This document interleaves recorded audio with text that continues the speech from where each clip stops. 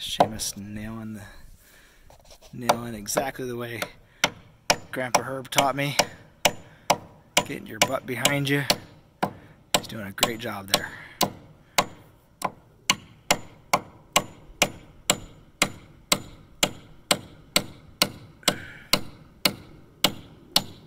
Oh, stop. So our greenhouse is one of those projects that we started when we first moved last year sometime that we just never got back to. So that is one of those projects that we keep meaning to get done, and well, today we got a good start on it. So let me show you what we've done. So it looks, from this angle, it looks pretty much the same. You may or may not be able to tell that we've actually expanded it by another 8 to 10 feet here. They've got, well, now we have a total of 5 hoops of the pig panel on here. We brought the end down here a little bit further, and it obviously expanded the bottoms down here. We pulled the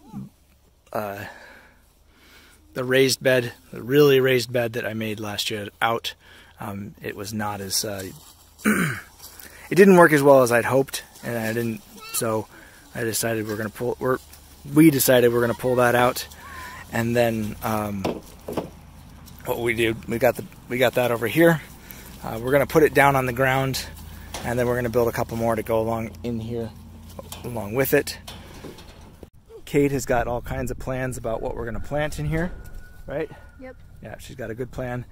She also has plans for what we're gonna do up here in our garden that the pigs tore up last year for us.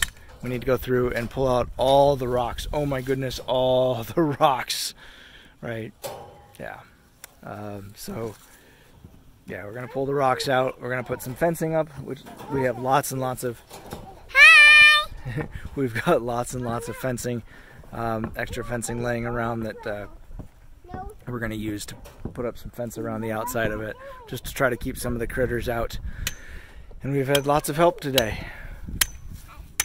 Children going on the hoop, top of the hoop there. So last year I bought this plastic at Home Depot or Lowe's, I don't remember, one of the big box stores, and thinking, okay, well, it's the thicker mill stuff, but it's not thick enough. It's really not greenhouse plastic. It's just whatever plastic they had for sale.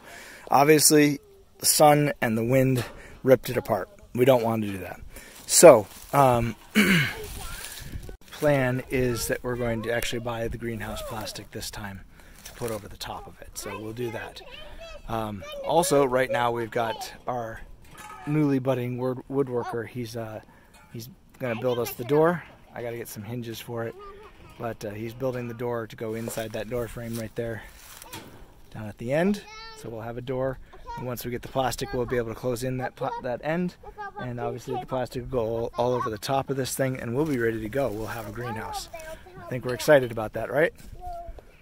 Kate's excited about that, even if she's not showing it. Look at that smile on her face. I mean, really, come on. So, anyway, we're ready. We're getting close to on our greenhouse. Last thing we got done this weekend on the greenhouse is we got the door built. Thanks to, there he is, right there. He built the door for us, or at least, so we had the frame already from last year. We now have a door that actually goes in here. We're ready to put the hinges on it, and then once that, we need to get the hinges, we need to get the plastic, and then we'll be ready to go with the greenhouse actually, so we can start growing stuff in here.